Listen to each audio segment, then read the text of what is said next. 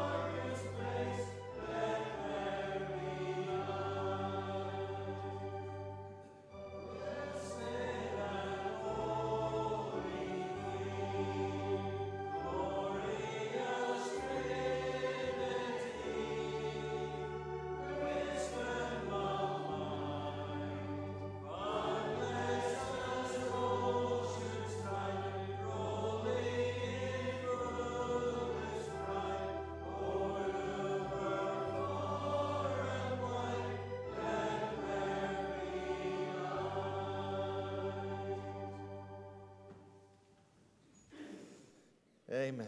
Amen. Now we're going to come before the Lord and seek His help and His blessing on our gathering this morning. I want to remember those, especially at this time, that are mourning. There's been quite a lot of funerals in the area in these last few days. And just to let you know as well, that Heather's away to a funeral this afternoon. An uncle of hers passed away at the end of the week, and she's away to that funeral today. And then my sister's father-in-law's funeral will be on Wednesday. So it's just one of those weeks.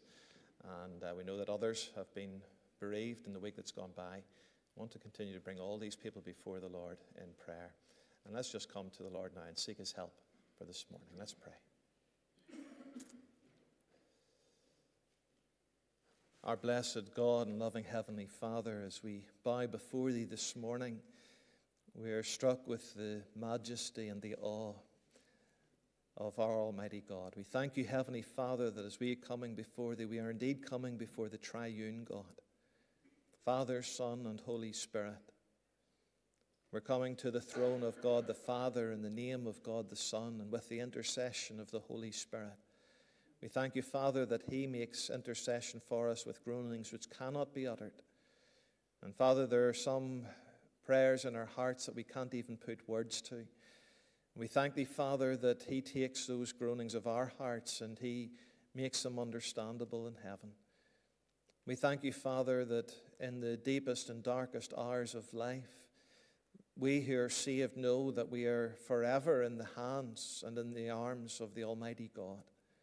We thank Thee, Father, that though we walk through the valley of the shadow of death, we will fear no evil. And we thank You, Father, that for us it's only a shadow. It's not something that can ever truly separate us from Thee.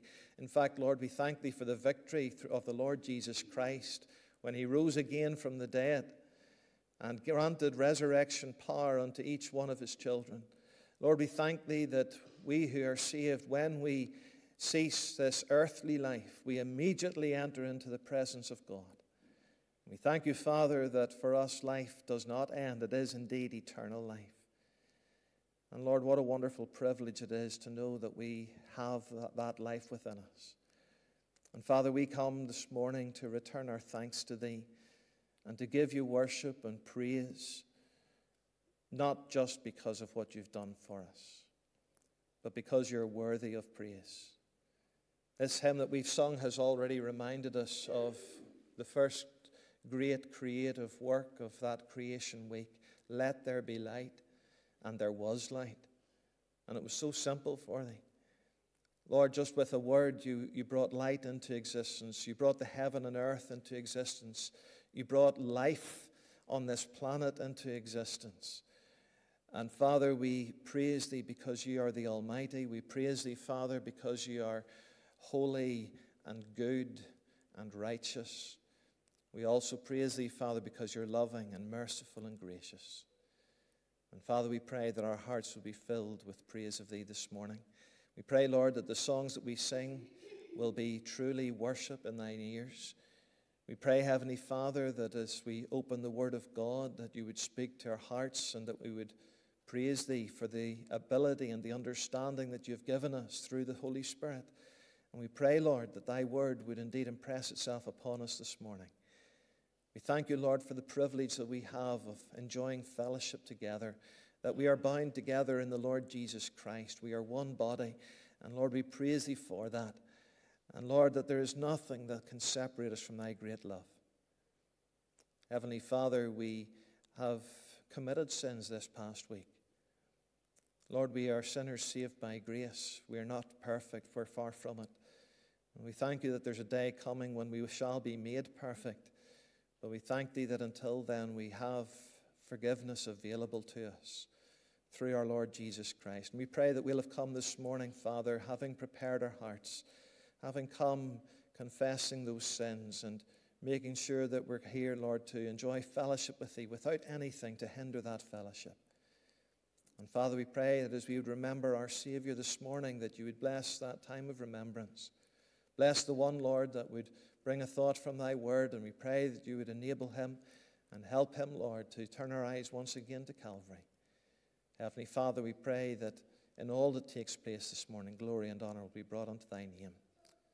We remember, Lord, those who can't be with us this morning for whatever reason, whether it's age or illness or for some other reason. Father, we pray that you would draw graciously near to them. They need thy help and thy grace.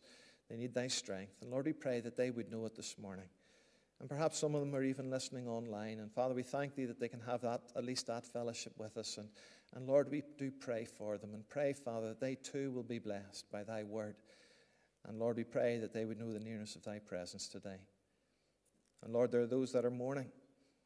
We have heard of many that have gone into eternity in this past week, and their families and friends are left behind, mourning their loss, Lord. And we just pray that you would draw graciously near to those. We pray, Heavenly Father, that they would know comfort, because all comfort comes from thee.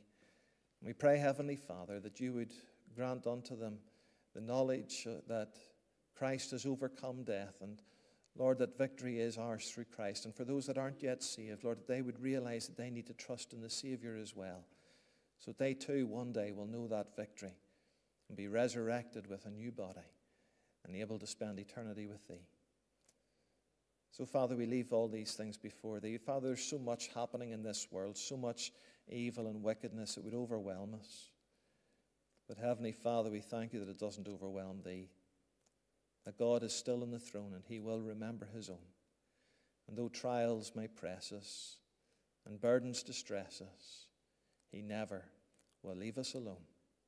Lord, help us to enjoy thy presence in this place this morning for thy dear name's sake. Amen.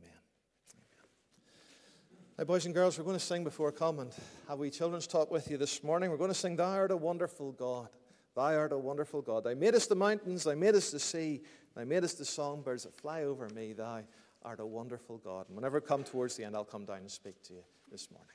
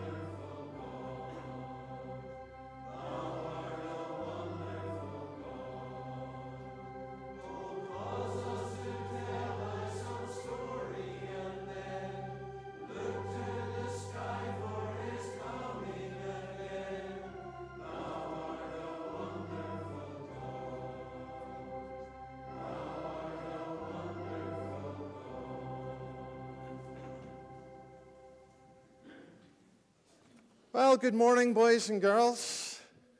Yes, there's some awake this morning. That's good. That's good. Well, I've got something to show you this morning, and this is something that you might, if you were watching TV yesterday, and if you happen to be very intellectual and thinking, well, I want to expand my knowledge, well, you wouldn't watch the BBC News, but you might have watched the news yesterday, and it might have been on whenever you were sitting at dinner or something, I don't know, but you might have heard about this, that yesterday was a very special day, but I'm going to show you this here first of all. Anybody know what this is? Yeah. It is a flag, yep. Now, if I do that, okay, and then I want to get this just right. Do that. There's the flag. Now, what flag is this? Israel. This is the Israel flag. And it's a very, very special flag. The star in the middle is called the Magen David. That's the Star of David. And you see the colors, blue and white? There's a reason why this flag are those colors. But I'm just thinking I might leave that for next week. I think I'll leave that for next week. I'll get you guessing on that one. All right, so that's going to be next week's Children's Talk. But this is a flag that you might have seen on the news. You'll certainly seen it if you've been watching TV at all in recent months because of all the fighting that's going on in Gaza and around Israel at the minute. And it's very, very sad to see all that. But this flag was very, very important yesterday especially. Because yesterday was a very special and a very sad day for the Jewish people. I'm just going to put this up here so I don't have to hold it all the time. All right, so if I put this here, oops, like this, there we go. All right. Because yesterday, if we move on just a couple, Tim, please. All right.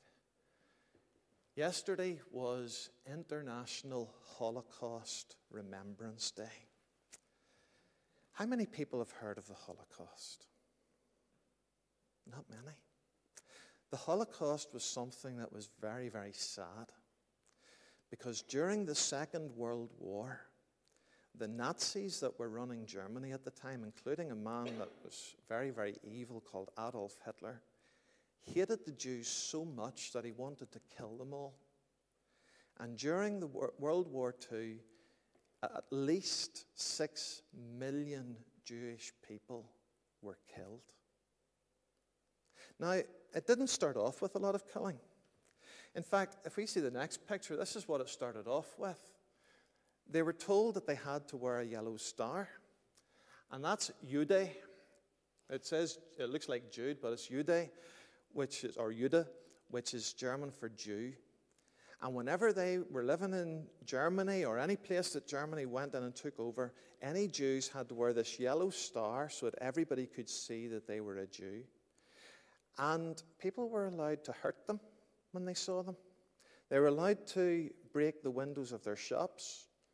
And there was one night in Germany called Kristallnacht, whenever so many shop windows were broken, all they could hear all night was glass breaking. And it was an attack on the Jews. But then it got worse than that, because if you were a Jew, eventually soldiers came to your house and they took you away. And here's one of the places that they took you to. This is a place called Auschwitz, and it's in Poland. And on the left-hand side, you can see it in color. That's what it's like today. And on the right-hand side, you see what it was like whenever they were bringing the Jews. And they brought them by train. And these aren't normal train carriages that you would go in and sit on and with nice, comfortable seats. These were cattle cars. This is what they used to carry cattle in whenever they were on the trains. And they put hundreds of people into these cattle cars, thousands and thousands and thousands of them. But there were loads, they were packed in really tight into each car. And they brought them to Auschwitz and they took them out. And whenever they got there, they put them into 2 lines. And one line was taken away and they were taken to a building and they were told they were going to get a shower, but they didn't. When they were locked in and they were killed. Just like that. If they thought they were too weak or too young, they took them into those places and they killed them straight away. But those who didn't get taken, they went another way, and they went through a gate, and this is going to be the gate of it here that they went through. That's the gate of Auschwitz. Not a very nice looking place, is it? Quite scary looking. And you see this above the fence there. It says, Arbeit macht frei. It means work makes free. And they were told, whenever they went into these camps, that if you work hard, someday you'll be free. Someday you'll be able to get out. But it was all a lie. Because they went on through the gate and went down this next wee bit, and you see the barbed wire on both sides and the blocks that they ended up having to live in. And then we see what happened next. There's the women. How would you like to live every day in a place like that? Those are beds, but they don't have mattresses. It's just wooden beds. And they didn't even have enough for all of the people that were there. They just treated them so, so badly. And it wasn't just men and women. Look at the next one. There were children there as well. They took Jewish children into those camps. And sadly, most of the people that went into those camps died. And the really sick thing about the Nazis that were doing this, they had a name for what they were doing. Here's the name for it. The final solution. You see, they believed that the Jews were the problem of everything that was going on wrong in the world. They blamed the Jews for everything. And so they said the solution is just to get rid of them. If we just destroy all of the Jews, then everything will be solved. The world will be a wonderful place. But it was all lies. But their goal was to wipe out all of the Jews in the world. Now that was a very dangerous thing to do for them, because the Jews are God's special people. God loves the Jewish people way, way, way, way back to the time of Abraham, and then Isaac, and then Jacob, and then the 12 sons of Jacob. That's where the Jewish people came from. And God loves them so much, and he's got a very special plan for the Jewish people. And he's going to keep them. And he's going to make sure that nobody is able to wipe them out. The Germans just didn't know that, or they didn't believe it. But listen to what God said. Now, this was written about 2,500 years before the Holocaust. God said, "Thus saith the Lord," this is in Jeremiah, "which giveth the sun for a light by day, and the ordinances of the moon and of the stars for a light by night." Okay, now this is important. He says, God made the sun and the moon and the stars. Now look at the next verse. It says, if those ordinances, if the sun, the moon, and the stars depart before me, saith the Lord, then the seed of Israel also shall cease from being a nation before me forever. Now that's a lot of words, isn't it? So let's have a look. We'll break it down a wee bit and see what it's saying. God is saying if the sun, the moon, and the stars can be destroyed, or if they just disappear, then Israel will stop being my special people. But if the sun, the moon, and the stars remain, then Israel will still be my special people. And he says they'll be my people for always, forever. Boys and girls, there's only one way that Hitler could get rid of the Jews. And only one way that the terrorists around Israel today can get rid of the Jews, and that's just to destroy the sun, moon, and stars. Now, do you think any of them were able to do that? No, of course not. They can't do that. So God has made a promise to the land of Israel, and he said, although bad things might happen to you, I will make sure that there will always be the Jewish people. And I will make sure that they will be a nation of mine, and I will look after them. Now, that's very important for us. What has God made there? When he said all that, what has he made? A promise. He's made a promise. That's right. And he's made a promise to you and me as well. God always keeps his promises. So let's see one of the promises that God has made to us. And this is in 1 John chapter 2, verse 25. He says, and this is the promise that he hath promised us, even eternal life. Now, is that something that everybody already has? No, that's right, Padre. We don't already have it whenever we're born. We need to get it. We're not born with eternal life. Not the kind of life that God's talking about. We need to get that life. And we get that life when we repent of our sin, when we admit that we're a sinner and we ask the Lord Jesus to forgive us for our sin. Then we have eternal life. And that's God's promise. Now, eternal means forever and ever and ever and ever and ever. So do you think God could break that promise?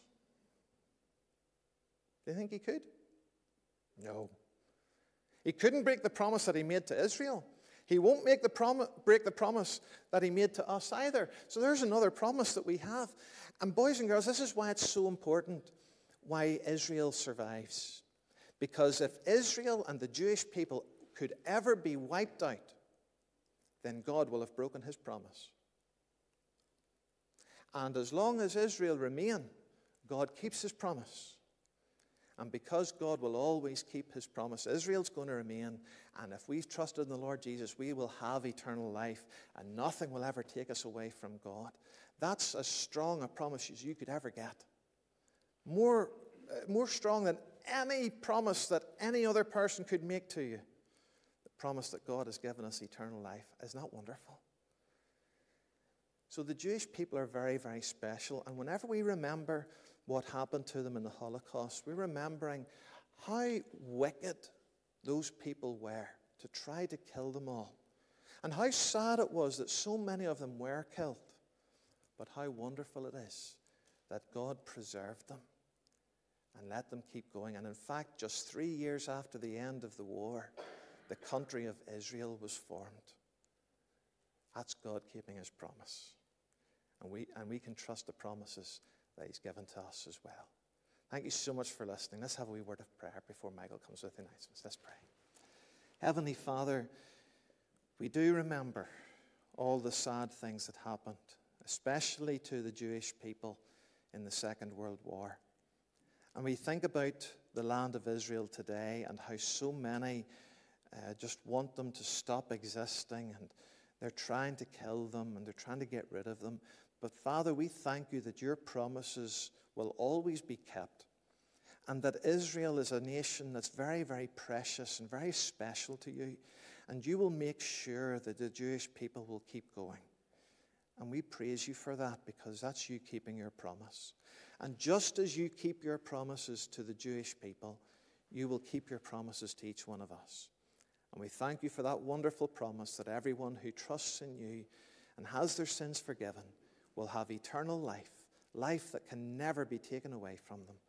And we pray, dear God, that if there's any boy or girl or any grown-up who hasn't yet trusted you as Savior, that they would even do that this morning, and they would have that eternal life for themselves as well. Thank you for loving us, and thank you for all of your promises. We praise you in Jesus' name. Amen. Thank you so much. Boys and girls, you head back to your seats. Thank you so much for listening, and Michael's going to come with the announcements.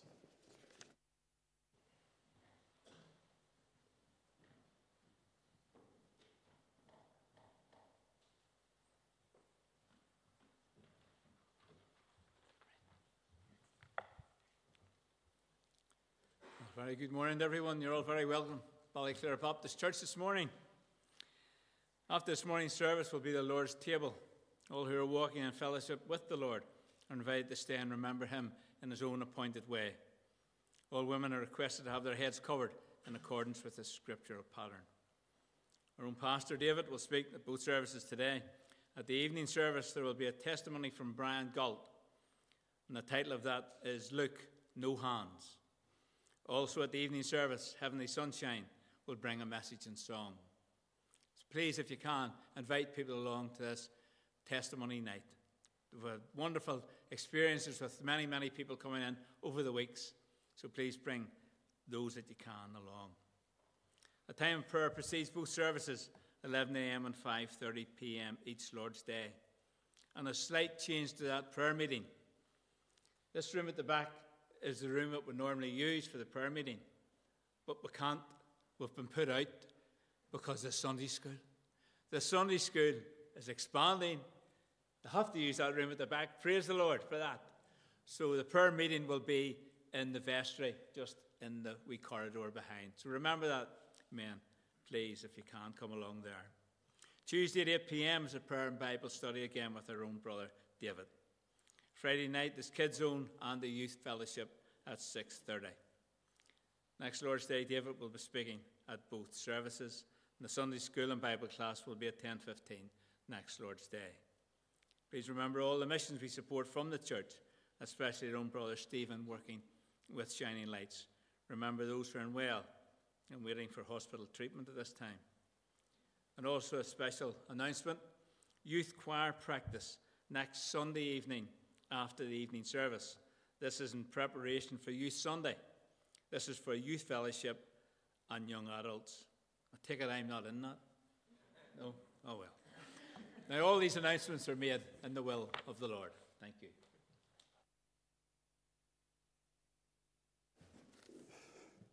He tries every year. One of these years we might just let him. Thank you, Michael.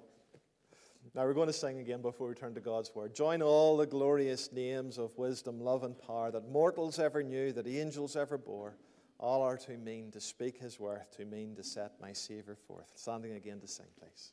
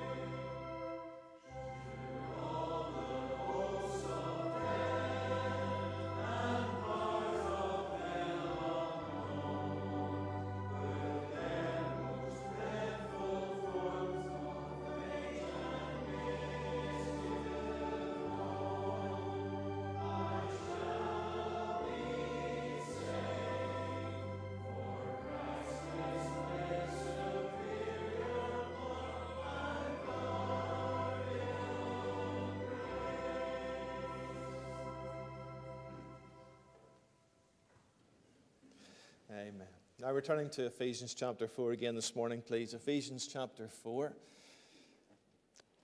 Just while you're turning to that this morning, could I ask you please also to remember Brother Ian's mother at this time. She's very, very poorly in hospital at the moment. And do please continue to bring her and the rest of the family before the Lord at this time. I know they'll appreciate your prayers. Ephesians chapter 4 then this morning, please, and verse 11. I'm going to read just what we read last week, just to keep the context together. And we're reading down to verse 16. And he gave some apostles, and some prophets, and some evangelists, and some pastors and teachers, for the perfecting of the saints, for the work of the ministry, for the edifying of the body of Christ, till we all come in the unity of the faith and of the knowledge of the Son of God, unto a perfect man, unto the measure of the stature of the fullness of Christ, that we henceforth be no more children, tossed to and fro and carried about with every wind of doctrine, by the sleight of men and cunning craftiness, whereby they lie in wait to deceive. But speaking the truth in love may grow up into him in all things, which is the head, even Christ, from whom the whole body fitly joined together and compacted by that which every joint supplieth, according to the effectual working in the measure of every part, maketh increase of the body unto the edifying of itself in love. Amen. We pray again that God would bless his word to our hearts. Henceforth, from this moment on, we're to die to self so that we're prepared to live a new kind of life. We're to live unto Christ. We're to have him as the focus and the drive of all that we say, think, and do. And last week we set the scene for our third henceforth, seeing how God has provided us with help for growing in faith, all with the intent that we be and remain united as one body in Christ.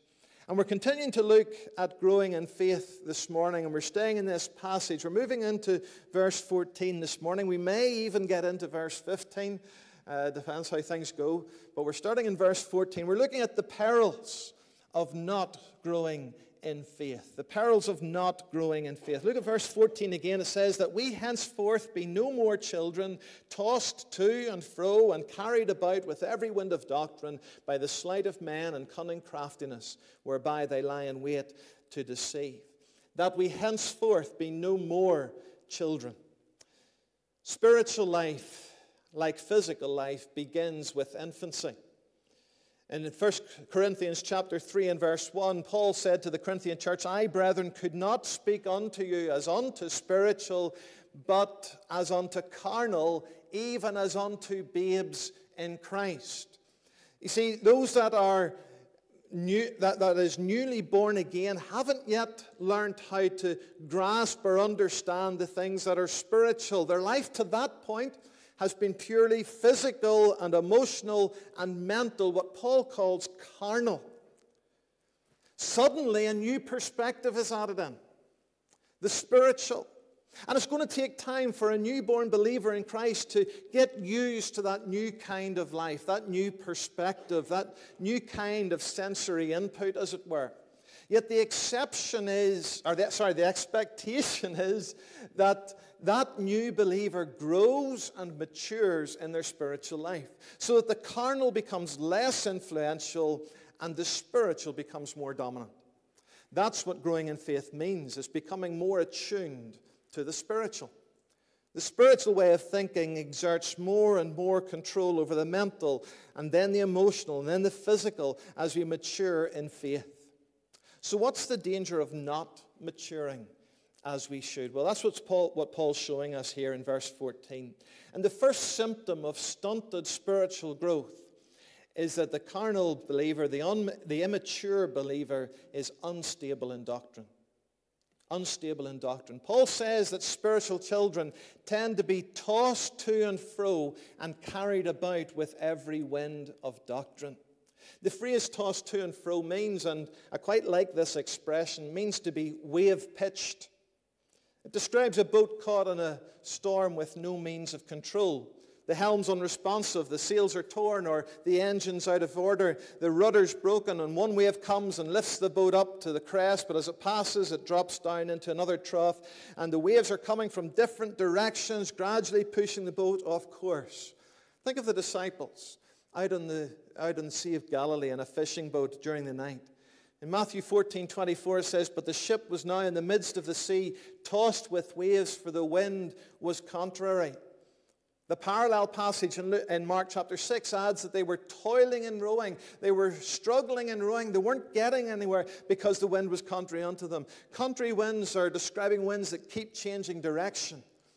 And that's what it's like for the immature believer in Christ. The movement of the boat the disciples were in describes the movement in a spiritual sense of immature believers. A wind of doctrine comes along and they're swept along with it. But what winds of doctrine are we talking about? Well, there's so many that we could never possibly go into them all. But let me give you some that I've come across in my life and the ones that I've seen in others. And among these are some theories that some Christians have been distracted by to the point of obsession. Believe it or not, among some, there's a belief in a flat earth. There's been a resurgence in flat earth theology. Now, it's totally anti-biblical. The Bible says that the Lord sitteth upon the circle of the earth, and the circle of the earth is talking about a horizon, something you don't have with a disc, but you do have with a sphere. So the Bible teaches that the earth is a sphere. But for some reason, they're distracted by this, and they're caught up in it, and it becomes the topics of their conversation. Another thing is the mark of the beast, as it's seen in barcodes, or in the COVID vaccine, or in a cashless society. Folks, if you're saved, you're not going to see the mark of the beast. You'll never see it. You might see things that are preceding it and maybe leading up to it, but you're not going to see the mark of the beast. So you don't need to worry about those things if you're a saved person. Believe it or not, there are some also who believe that God has put a curse on black people because of the curse that he pronounced after Ham laughed at Noah in a particular manner. Folks, there is no such curse upon black people. It doesn't exist. The curse wasn't upon Ham, it was upon Canaan, his son. And those descendants of Canaan no longer are around today. There's some idea that 5G is causing everything from mind control to genetic manipulation. Or that Israel has been replaced by the church. Well, it hasn't. And world governments being controlled by Freemasons or the Illuminati. I don't know whether they have that control or not, but it's not relevant to our service for the Lord. Some would still say that the Pope is the Antichrist. He's not. He may be an Antichrist, but to all intents and purposes now, he's not the Antichrist, unless something changes after we're taken to glory. And then there's differences of interpretation that Christians disagree on, but some who are immature keep bouncing between them about different worship styles. The gifts of the Spirit, including tongues and healing, deliverance ministries, casting demons out of Christians, something that cannot happen because we are indwelt by the Holy Spirit of God. Delivering believers from generational curse. I remember one time hearing a man who was talking on this kind of issue, and he happened to say that if you had a grandparent or a great-grandparent who was into witchcraft, then you had to be delivered from the curse of that because it went to 3 or 4 generations. That's not what the Bible teaches on that. There's the whole debate concerning prophetic views, pre-mill, a-mill, post-mill, and some are pan-mill. Calvinism, Arminianism, and neither. Believer's baptism, infant baptism, adult baptism, plus dipping, pouring or sprinkling, whatever the format is. And people get confused by these. They don't look into the Word of God for themselves, that they're carried about. Somebody else comes along and preaches something different, and they think it sounds good, so they follow them. Why? Because they're not mature in the faith. They haven't established themselves and established convictions within themselves in what the Bible teaches. That's why it's important to mature in the faith. We could go on and talk about many, many more issues, but the point is that immature believers tend to bounce around from doctrine to doctrine. They will tend to keep changing churches rather than settling in one place. They follow after one Christian personality after another after another. They get caught up in whatever is the fad or the trend of the moment. They're very easily influenced by charismatic personalities, emotional arguments, impressive media productions. So if a believer isn't growing in faith, they're leaving themselves vulnerable to being unstable in doctrine. Now, closely associated with that is a second danger. They're unable to discern. They're unable to discern. See, one of the influences that makes the immature believer unstable in doctrine is, as Paul says here in verse 14, the sleight of men. The sleight of men. The word sleight is interesting. It comes from the Greek word for dice, which in ancient times was one of the primary ways of gambling. So the word sleight is speaking of gambling. It's speaking of taking chances, or as we would say here in Northern Ireland, chancing your arm. And that's what these preachers, these false teachers are doing. Another aspect of the word is something that we're still familiar with today, the concept of loaded dice. In other words, cheating. So when we think of the sleight of men, we're thinking of those who chance their arm as they try to cheat or scam their way to success or to popularity or to wealth. It's basically just one big con game. And these men and women are the grifters. Their followers are the marks, their targets. And the product that they're offering is some twisted version of Christianity that has enough similarities with the real thing that it sounds good. And it sounds convincing. But it also includes some kind of hook to catch their marks, catch their targets. Now that hook might be offering health and wealth. If their followers, with a little bit of faith, invest in the ministry. They tell them that their investment is an investment in God's work and an act of faith that God promises to reward. I've even seen one advert on one of those televangelist programs trying to sell bottles of water, just ordinary bottles of water, that are meant to have some Holy Spirit endowed power of blessing to them. And they're charging something like $10 for each bottle. They churn out books and videos and other merchandise for their followers to buy. Those books have catchy self-help style titles, and they usually have a picture of the con artist on the front flashing a great big toothy grin with impossibly white teeth. And you'll have heard of some of the people that I'm talking about. People like Joel Osteen, Joyce Meyer, Creflo Dollar, Kenneth Copeland, T.D. Jakes, Jesse Duplantis, Joseph Prince. And these people are all on so-called Christian TV. I know there's many of you like listening to David Jeremiah, and I agree with you that he's a very good Bible teacher. And I'm not criticizing him or his ministry. I'm not looping him in with these people, by the way. His messages are available on the TV station TBN, Trinity Broadcasting Network. Well, last night, David Jeremiah was on TBN at 9 p.m. That was after Christian World News at 8:30. And at 8 o'clock, just an hour before David Jeremiah was on, Joseph Prince was on, who's one of these health, wealth, prosperity preachers. It seems that TBN can't discern between the good teaching of David Jeremiah and the heretical teaching of Joseph Prince. And they aren't the only ones. Daystar TV has most of the same word of faith charlatans that I've already mentioned, but then also has David Jeremiah. They have Adrian Rogers, who I still think is one of the best preachers that America has seen. They have The Way of the Master, which is purely evangelical about how to share the gospel of Jesus Christ. And they have Charles Stanley, biblically sound. We may disagree on some points on some of these preachers, but I would still consider them to be good Bible preachers. Especially since COVID, Christians have tuned in to Christian TV streaming services and YouTube channels, and while there's some good content, there's a lot of heretical stuff as well.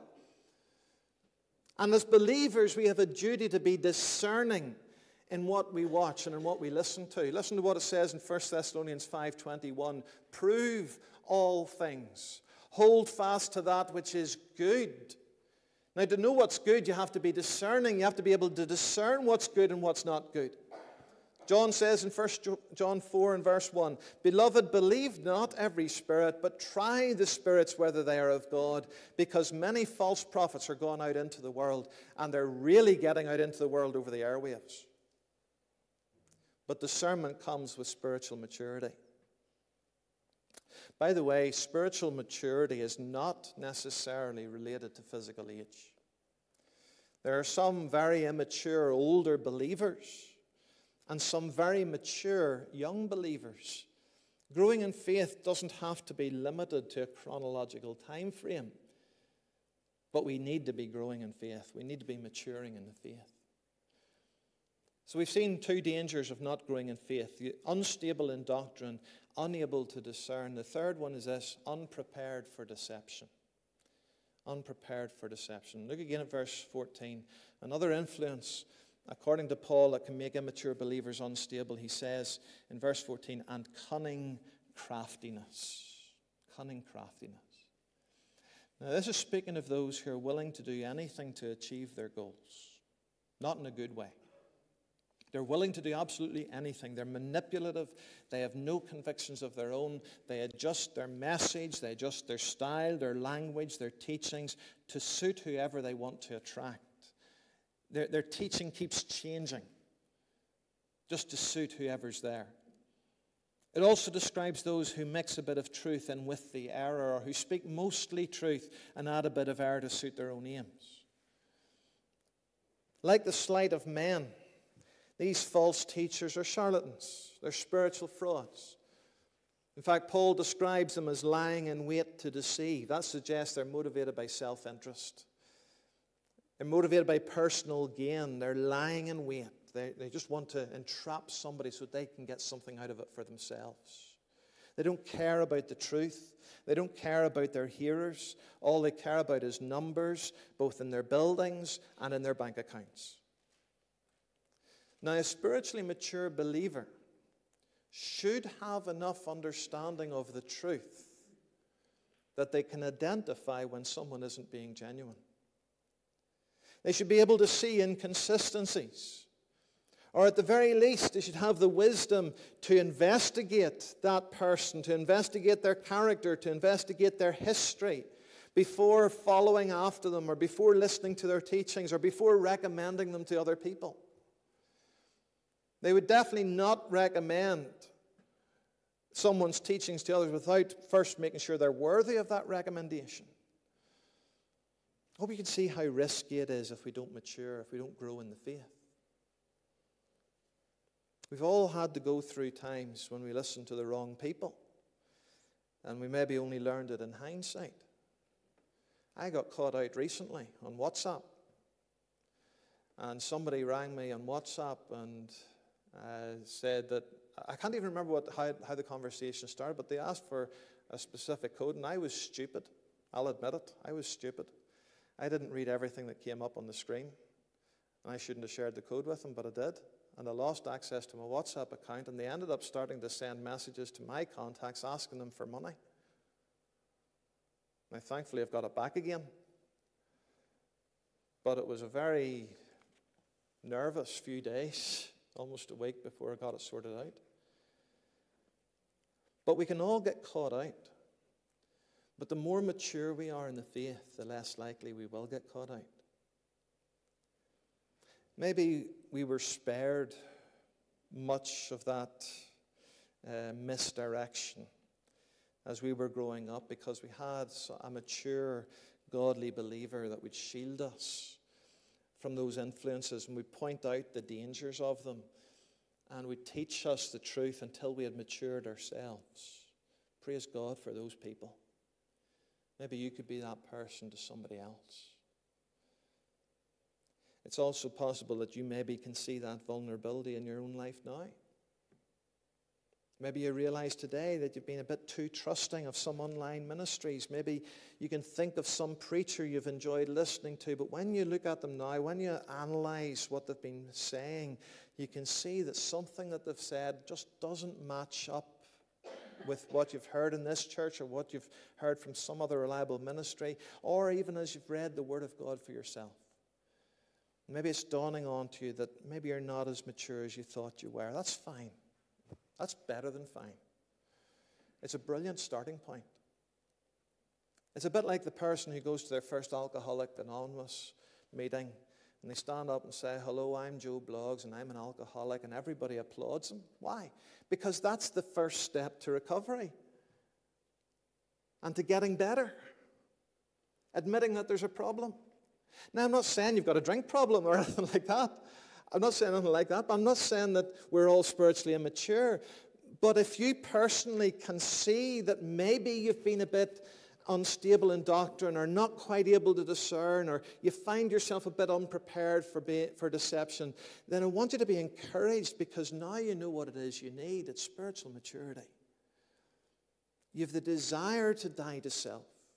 You're passionate about living for Christ, but now you need to know you need to grow in faith.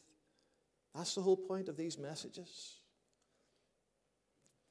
Now, last week I said that we're going to continue with this third henceforth this week, but I did leave it a wee bit open to carry on longer. We're going to be taking a little bit longer with it, because when it comes to growing in faith, we can't afford to pass too quickly over something that we'll need. And we've seen the principle of growing in faith in verses 11 to 13. We've seen the perils of not growing in faith in verse 14. And rather than trying to cram in what I have next, we'll leave it until next week, when we'll look next week at the progress of growing in faith in verse 15. And then, if the Lord allows us, we'll continue looking at the profit, P-R-O-F-I-T. The profit of growing in faith. What can we do in the meantime? Well, we can examine ourselves. We can look at what we've been listening to and what we've been watching. We can look at what we've been reading, what we've been recommending to others, lining it up alongside the Word of God, making sure that it's sound. And if we see that there's something there that's not quite right, well, that's where we need to grow in faith. That's where we need to get stronger in what we believe. And as the Apostle John said, let's test the spirits, whether they be of God. And as we do that, the Lord will help us mature and to be strong as we labor for Him. May God bless His word to our hearts. We're going to finish by singing together, "Saviour, thy dying love thou gavest me, nor should I aught withhold, my Lord, from thee. In love my soul would bow, my heart fulfill its vow. Some offering bring thee now, something for thee." Standing together again to sing, please.